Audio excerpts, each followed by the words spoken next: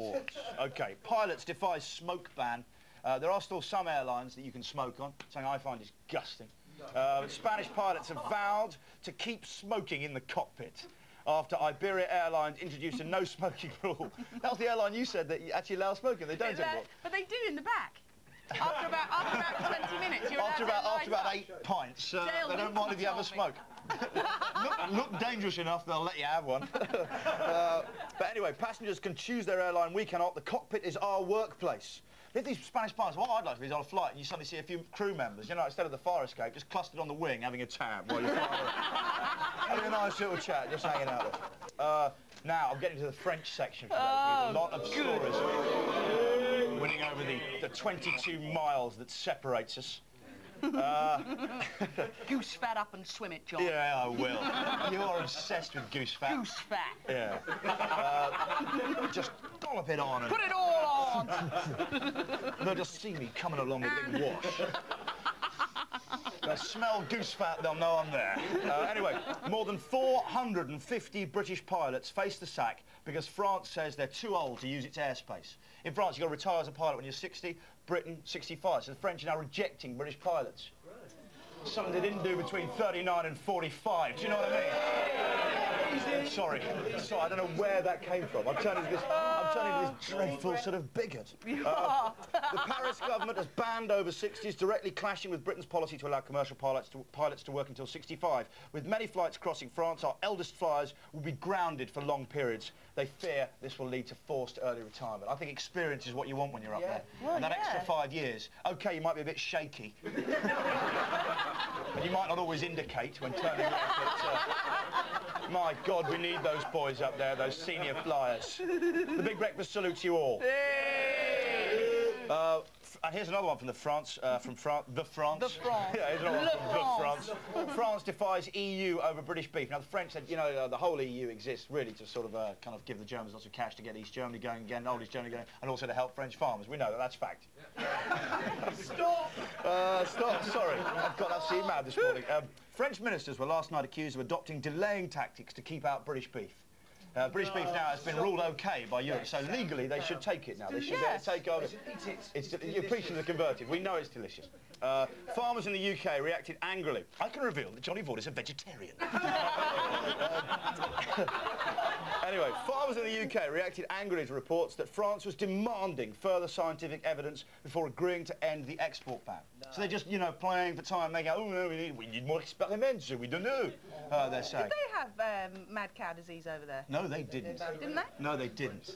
Why didn't they? Because they wouldn't accept any of our cows at the time. Because they couldn't force feed. Like madmen. Anyway, but I think we can kill two birds with one stone. We've got the beef ban there, you've got the pilot ban. I think we should send veteran pilots over France to drop leaflets like that. Yeah! Hey! That is killing two birds with one stone, dropping those. It's not D-Day. This is beef, that's B-Day. It's B-Day. They'll drop... Ed, our leader's there, Richard Bacon. It's a sort of exactly so. He's got a name like he's got a name like Bacon. Probably comes from a long line of butchers. I think that'd be a good idea. Yeah, I'd love it. And also reverse the trend. You know, we all go to France for booze. We should have beef hypermarkets in Kent. Best enders. We can just go over there, load up with beef. Coaches going back to France just with swarms of flies. Yes. We get burger-sized ones and pelt the French with beef. Big howitzers pumping beef over the channel all day. Just burgers. Birth, which is, of course, French for beef. Okay. I also think that British Airways looking for a new tail fin design. There it is right there on the back. And do you know what else they should do as well? They should only serve beef on flights to France. And when Johnny French looks up to expect his lunch, you go, no, no, no, because you don't eat beef. Here's your French stick and a bottle of Perrier. Now clear off. Go on.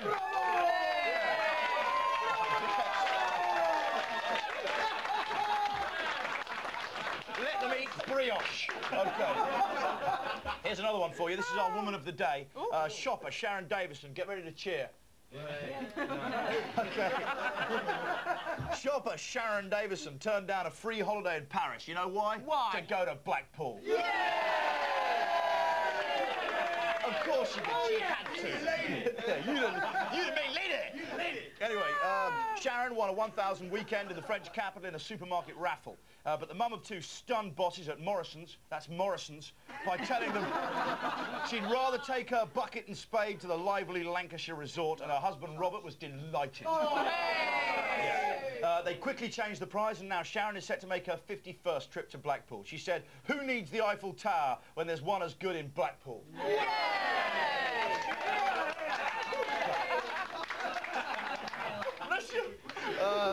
And he says, "And I'd rather eat rock on Blackpool prom than goat's cheese on the Champs-Elysees."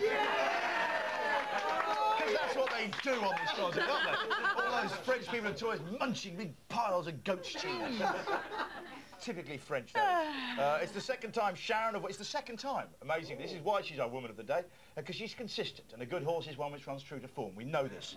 It's the second time Sharon of Wakefield, West Yorkshire, has snubbed Paris for her favourite destination. She snubbed it before, she'll snub it again. As an 11-year-old, even then, she knew. As an 11-year-old, she quit a school trip to France to go to Blackpool. As a school trip to France, she said, "No way, I'm going to Blackpool." She says, "When I won, I thought, oh no, not Paris again." Do you know